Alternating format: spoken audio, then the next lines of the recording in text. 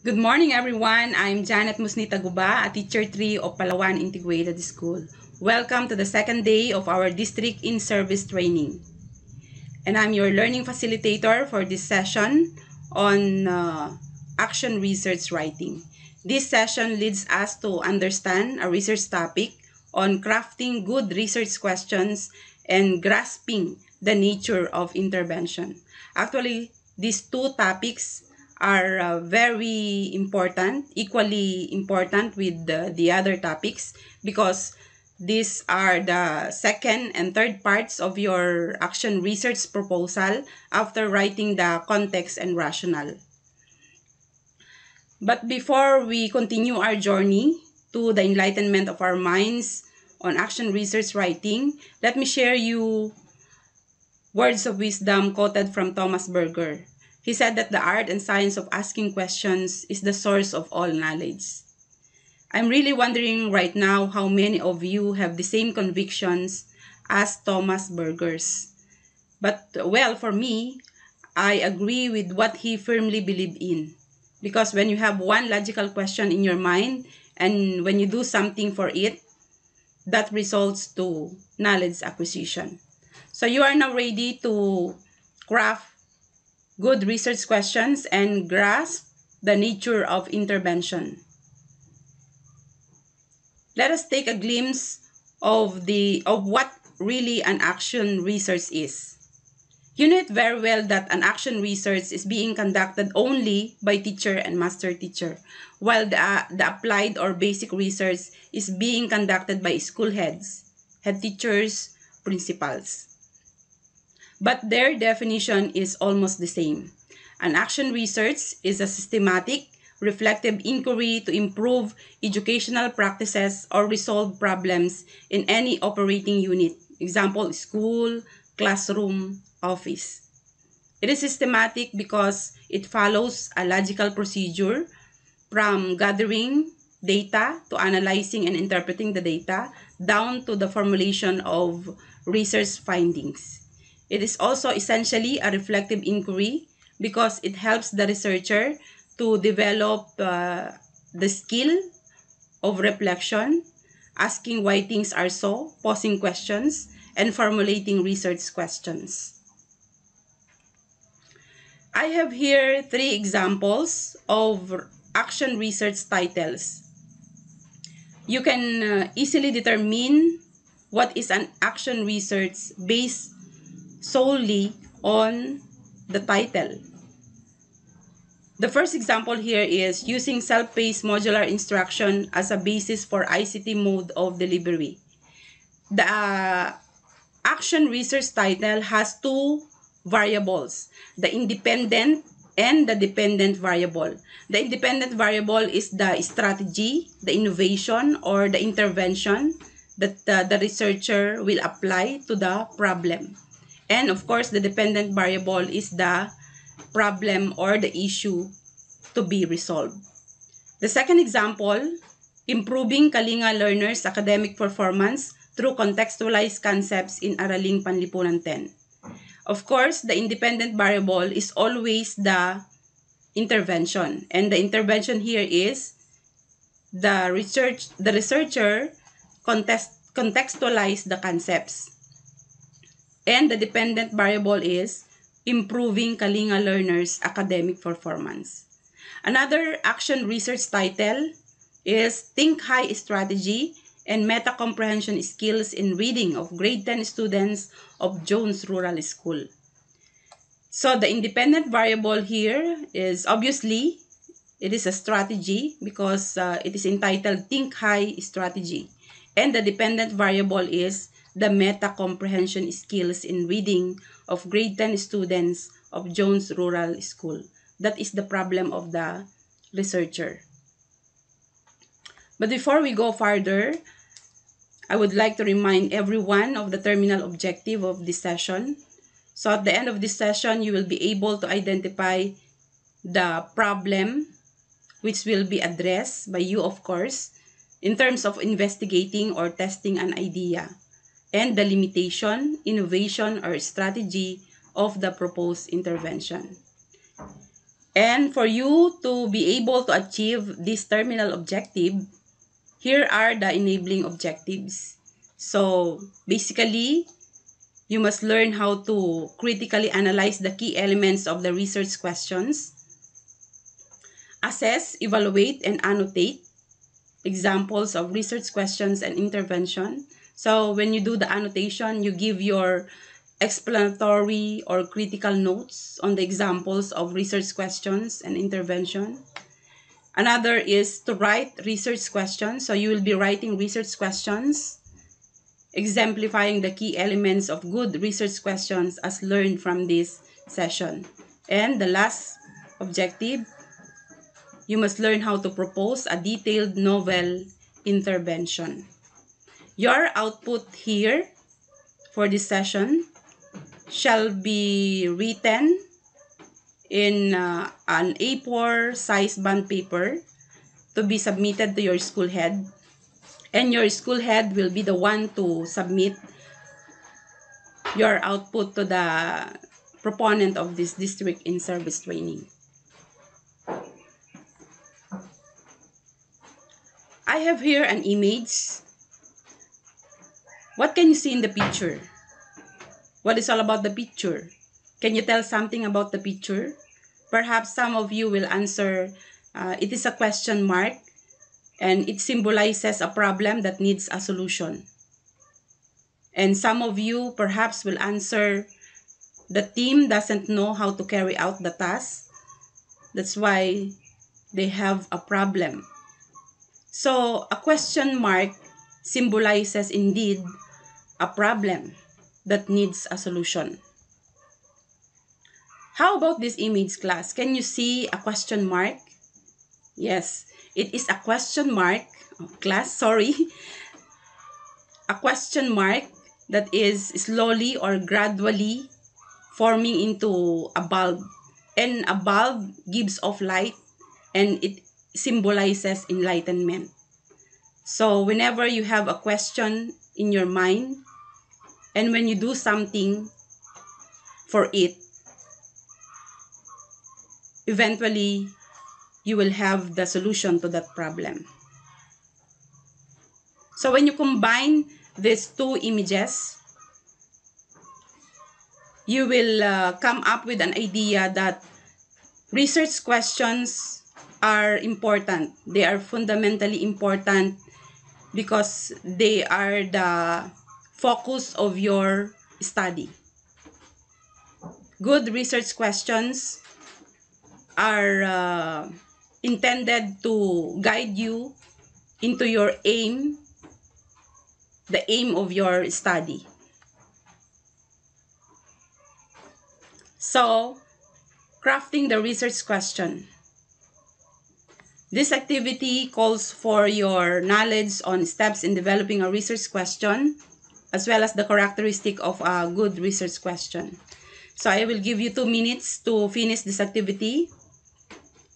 On the first column, you will write your knowledge on steps in developing a research question. And on the second column, the characteristics of a good research question. So, time is up. 2 minutes is over. So what are the steps in developing research questions? The first step, of course, is you have to choose an interesting general topic. So being a researcher, you should choose a broad topic which you want to know more about it. The second step in developing a research question is you have to do some preliminary research on your general topic. You have to do a few quick research on current journals and periodicals so that you will be able to know what is done in that study, which is parallel with your action research. And of course, to narrow your focus. The third step is to consider your audience. Would that particular audience be interested in your questions, in your research questions? And the fourth step is to start asking questions. You have to ask questions, open-ended questions such as how and why of your research. And the last step, I should say, is to evaluate your questions. So don't forget to evaluate your questions. Is the question clear? Is the question focused? Okay, or is the question complex? So, putting it in a cycle, the first step in developing a research question is to choose an interesting general topic. Do some preliminary research. Afterwards, you have to consider your audience. And then you have to start asking questions. And the last one, don't forget, evaluate your questions. So, with that steps in crafting your good research questions, you are able to narrow down the topic. Then, eventually, you will be able to think of questions. And lastly, you will come up with a focus question for your study. And how about the characteristics of a good research question? There are 5 characteristics of a good research question. The first one is clarity. So, the researcher or the research question must be clear. Okay? You have to clearly state what you really want to do. Another is conciseness. So, the research question must not be too broad or nor too narrow. So if the research question is too broad, you might find it hard to answer that research question through your data. However, if it is too narrow, you might find that the data that you have already gathered or some of your data are useless. The third characteristic is consistency. So you have to be your research question must be consistent or it is aligned with the aim of your study. Another is measurable. So your research questions must be measurable in terms of the timeline, within a specific timeline. Okay, that's why an action research is conducted for 6 months. The last characteristic of a good research question is complex. Complex in a sense that you can, it allows you to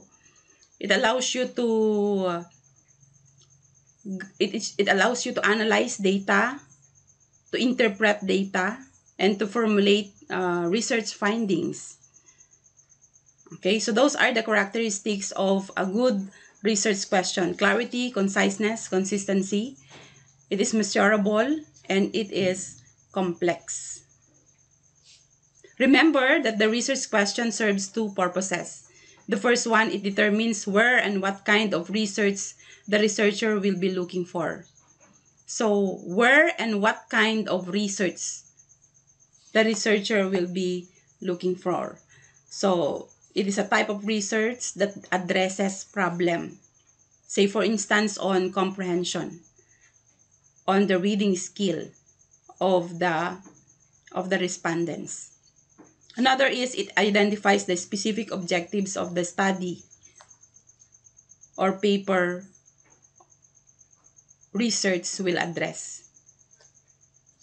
So, does your action research address a problem on comprehension? Okay, so those are the things that you have to remember about your research questions, about the 2 purposes of your research questions. So to sum it up, your research question must be directed towards the attainment of your research aim or the goal of your study. So here are the examples of research questions. I did not give only one. example of research questions, or one study, one action research that contains research question, but I gave 3 examples. So let's read.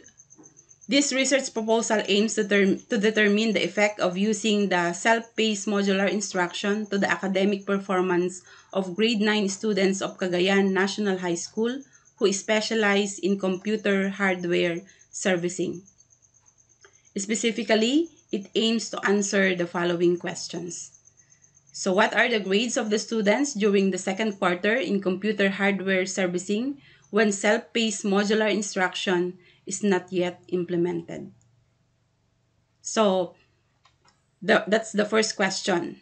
The second question, what are the grades of the students in computer hardware servicing for the third quarter when self-paced modular instruction was already introduced? So the first and second questions, before the implementation and after the implementation of your intervention, of the intervention. Then the third question asks, is there a significant difference on the grades before and after the implementation of self-paced modular instruction? And the last one, what is the effect size or magnitude of the difference of self-paced modular instruction to improve the students' academic achievement? So these research questions will focus the researcher on the aim of the action research. So they are fundamentally important when you conduct a research. Another example, you have here the introductory praise. So to carry out this action research, these questions will serve as the ultimate guide. So this is the introductory praise. Actually, there are a lot of suggested phrase given by Morley in 2014. If you would like to read, just research. Okay, just do the researching.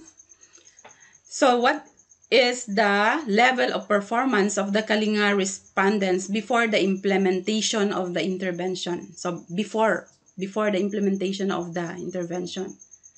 Another, what is the level of performance of the Kalinga respondents after the implementation of the intervention? So after. In number 3, will the integration of contextualized concepts into the school curriculum improve the Kalinga learners' academic performance in Araling Panlipunan 10 and make it statistically similar at 0.05 significance level with their non-Kalinga classmates? So, if you notice, the first question, it says here, before the implementation of the intervention. So that's the focus of the question. The second question focuses on after the implementation of the intervention. And the third one, will the integration of contextualized concepts into the school curriculum improve the Kalinga learners' academic performance?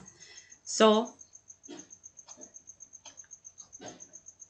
there are only 3 questions here given by the researcher, and they are the ones that will guide the researcher to the aim of the action research.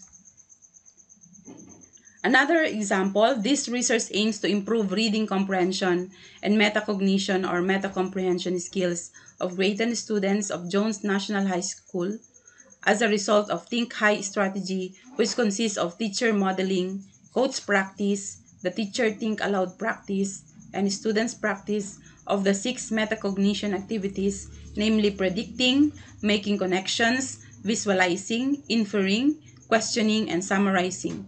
Specifically, it seeks to answer the following questions. So you have here again the introductory praise. Specifically, it seeks to answer the following questions or the introductory sentence. to introduce, of course, your research questions. And here are the research questions. What is the mean pretest score of grade 10 courageous? That's the experimental group. And grade 10 diligent, the control group, in English reading comprehension before using the think high strategy. So take note again of the word before the implementation of the think high strategy. So the researcher will conduct a test, okay, to determine the score of the grade 10 courageous and grade 10 diligent in terms of the reading comprehension skills.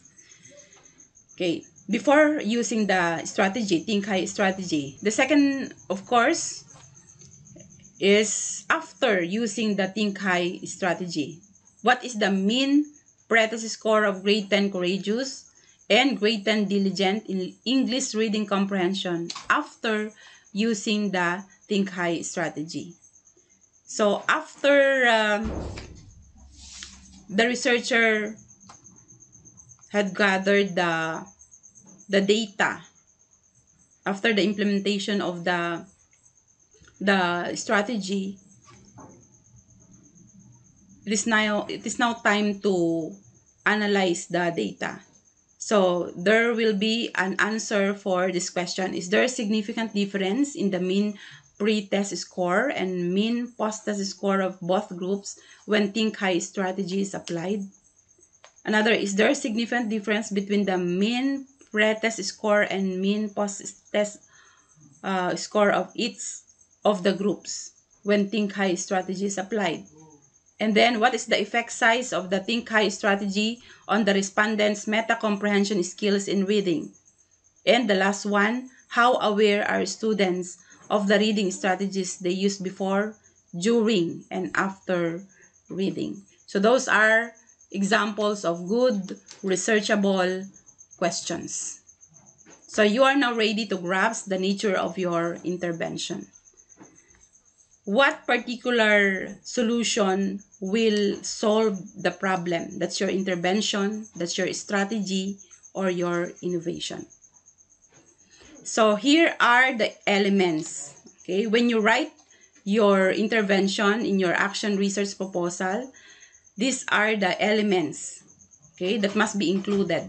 The first one, the rationale, extent and limitation of the intervention, innovation or strategy, and they must be explained in detail. Another is its plausibility or the possibility to address the problem or issue, and it is given support. So you have to give the rationale, why did you choose that intervention, innovation, or strategy? Another is the extent and limitation of the intervention.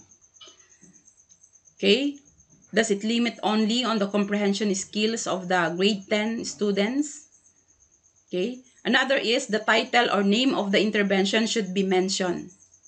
So it must be, it must have the sense of novelty. So the title of your intervention is originally crafted by you. There should be a detailed discussion also on the what of the intervention. Okay, what it's all about. You have to explain in detail how, that's the procedure of how you're going to apply the intervention, when, okay, of course, that pertains to the time, the where of the intervention, and the who. So these are your participants. Another, you have to include some statements that will discuss the plausibility or possibility of the intervention on how it can or it may address the problem. Will it likely solve the problem or not? Another is if there are related literatures or related studies that would support the intervention, you have to place it in a brief paragraph. That's why you should conduct you should conduct research if there are related literatures or related studies that is or that are similar with your action research. So here are the questions that you have to answer when you write your intervention. What relevant information or data do you need to find the effectiveness of the proposed intervention, strategy, or innovation? So the relevant information, the scores in pre-test and post-test, those are the relevant information and data. Another is, what variables will be involved in your investigation? Is it only the meta-comprehension skills of the students? And another question, how will you know if the proposed intervention, innovation, or strategy conveys the desired outcome, change, or improvement? So this talks about the possibility or likelihood of the intervention to address the issue or problem of your study. To sum it up, your intervention, innovation, or strategy to be proposed in your action research proposal must be original, in such that the intervention presents a unique feature to address problem. So there is a sense of novelty. So it is originally yours. Okay, it is conceptualized by you as the researcher. The second one, the intervention is timely. So this is the most appropriate one to address the existing problem. Okay, the third one, the intervention, innovation, strategy is explained in detail. So you have to include the what, the who, the when, and the how of the intervention. And the possibility to address the problem or issue is given support. So you have to give data that will support, okay, your argument that your proposed intervention will likely solve the problem in your study. So here are examples of proposed intervention, innovation, or strategy. Again, I did not only include one example of the proposed intervention for you to study. I gave 3 examples at the most. So let's just read this proposed intervention. This action research aims to help grade 9 students who are enrolled in computer hardware servicing, most especially those who are involved in co-curricular activities, to improve their grades this third grading period through the use of self-paced modular instruction.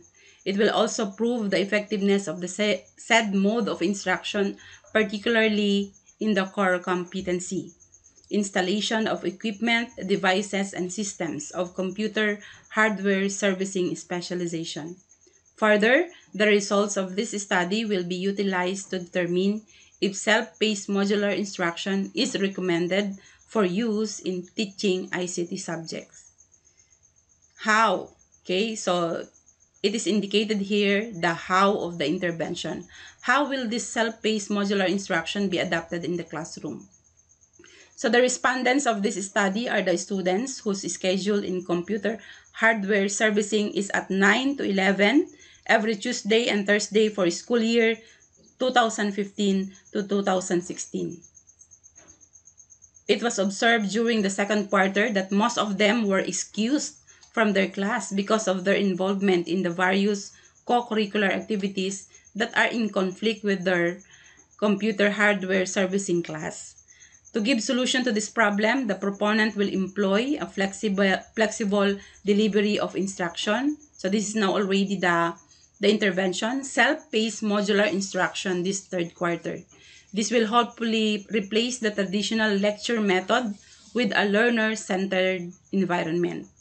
The students joining in the co-curricular activities are excused from their CHS class, but should find time to attend to the class schedule when it is convenient for them. The students will follow a guided learning package design, a test-based design, using the TLE ICT CHS Grade 9 Learners material and videos to replace the face-to-face class interaction. The classroom as the learning center consists of areas, namely practical work area, learning resource area, teachers resource area, institutional assessment area, computer station area, contextual learning area, and tool area. Once the student has completed the theoretical portion in the learning resource area, he will move to the practical work area for hands-on application until he masters the concepts. After this, he will schedule himself for an institutional assessment where he will be asked to do written tests or graded tests, performance tests, that is the performance test, and interviews which will be used as basis for scoring and grading. A quarterly examination will also be given as a summative assessment to all concepts and tasks included in the learning package. The students will be monitored using the following: activity matrix, achievement chart, progress chart. So this part explains the procedure of how did the researcher apply the intervention. So here another example. This is the example 2. And another example is the example 3. Okay, let us study this second example. With the paramount objective of enhancing the academic performance of the Kalinga learners to be at par with their classmates in Araling Panlipunan 10 at San Mariano National High School. Okay, so the where is present, San Mariano National High School. Who? The students of Araling Panlipunan 10. This proposed action research will be implemented by contextualizing several indigenous concepts that are related to the lessons in the first grading period of the said subject. As observed that the Kalinga learners were very shy and passive in their classes, integrating the concepts will test whether this will help them become more active participants during the learning activities. How will this be carried out? So the how of the intervention is now included. The researcher looked at the curriculum guide of Araling Panlipunan 10 under the K-12 program and determined that these are allied to various Kalinga concepts. These indigenous concepts will then be used as part of the motivation strategy in every lesson in her class. To illustrate this, the following are the lessons and their corresponding indigenous concepts. Under the Aralin 2 entitled Ang Kakapusan, a discussion will center on the resourcefulness of the Kalingas in looking for alternative foods in times of food scarcity. So you can notice here that the researcher contextualized her intervention to fit the situation and the situation of the students. They would usually go to the river to fish through the Sahit or to the far west to hunt wild animals by using their bilatek or betang. Near the rivers, they may also opt to dig for root crops like the ilos, puga, and aned and boil this for food. Another example of a proposed intervention, the goal of all readers should be to understand what they read, according to Tilly, and that was conducted in 2004. Research shows good readers are actively involved with the text, and they are aware of the processes they use to understand what they read. Teachers can help improve student comprehension through instruction of reading strategies. The objective of the study is to improve comprehension. So you can notice that in this part, the researcher included the purpose, the aim of the intervention. It is to improve comprehension and metacognition or metacomprehension skills and reading of grade 10 students of Jones National School as a result of the Think High strategy. The Think High strategy consists of think aloud process, modeling codes practice, and metacognition activities, namely predicting, making connections, visualizing, inferring, questioning, and summarizing. The metacognition activities in this strategy are shown by research to improve reading comprehension. The Think High strategy is composed of the following activities. So you can notice in this part that the researcher included the how of the intervention. How did he apply the intervention to solve the problem?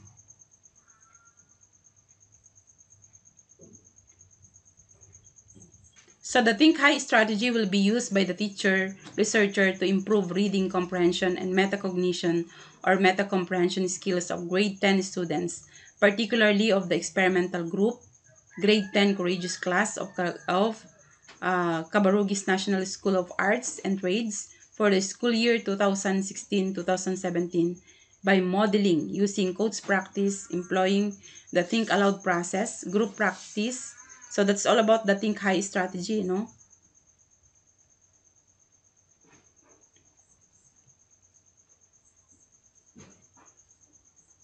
To sum it up, programs and activities to be employed in order to address the problem or gap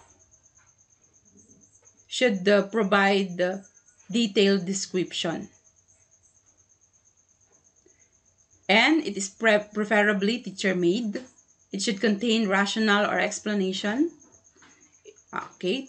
Illustrates the manner or procedure by which the intervention is to be employed or used. And if it is adapted, it should be contextualized. And the last thing, of course, you should remember, it should be novel. So here are examples of good research questions. And it is concise. It is brief. What is the performance of the respondents before the implementation of? So you have to place here your proposed intervention. What is the performance of the respondents after the implementation of the intervention? Is there a significant difference between the performance of the respondents before and after the implementation of the intervention? And what is the effect size of the intervention? Okay, so this is now the application part of our session. So referring to your proposed topic, try to write your research questions. To guide you with your writing, it would be good to remind yourself of the aim of your proposed study. Use the form below as a scaffolding to clearly articulate or express your research questions. So identify the key issues that you want to find out, and you have to write them in question form. So write the aim of your study. Identify the key issues that you want to find out and write them in question form. So here are some suggested phrases by Morley in 2014. If you think that there is more appropriate phrase to introduce your research question, then feel free to use it. So here are some suggested phrases by Morley. The central question in this research proposal asks how this research seeks to address the following questions. So, introductory phrase talaga sila. In particular, this research proposal will examine 6 main research questions. Then, you write down the 6 research questions. The hypothesis that will be tested is that.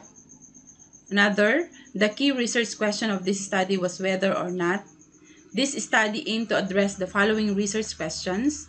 Another question is whether. Okay, so those are introductory phrases to introduce your research questions. But remember, write your research questions with a stem. Meaning, you have to include the interrogatives or the words that you use when you ask question, and they must be complete interrogative sentence. Before I end this session, may I ask this question that was once asked by Albert Einstein? If we knew what it was we were doing, it would not be called research, would it? And I hope by now you can say, I love research. Thank you. Thank you for listening. This has been Janet M. Taguba, a Teacher 3, and your learning facilitator for this session.